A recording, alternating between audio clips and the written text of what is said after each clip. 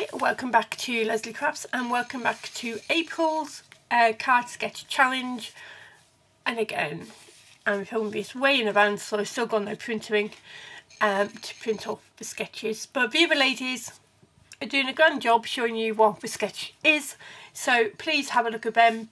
By now, if I'm like your second viewing, you'll know what the sketch is.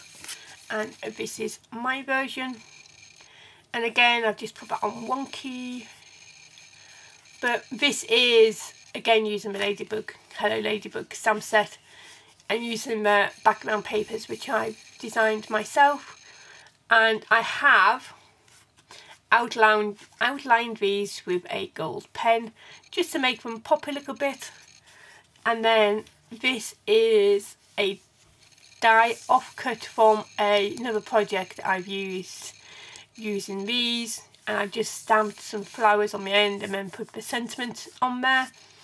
And then again I've put some pearls on the ladybug and just plain inside at the moment.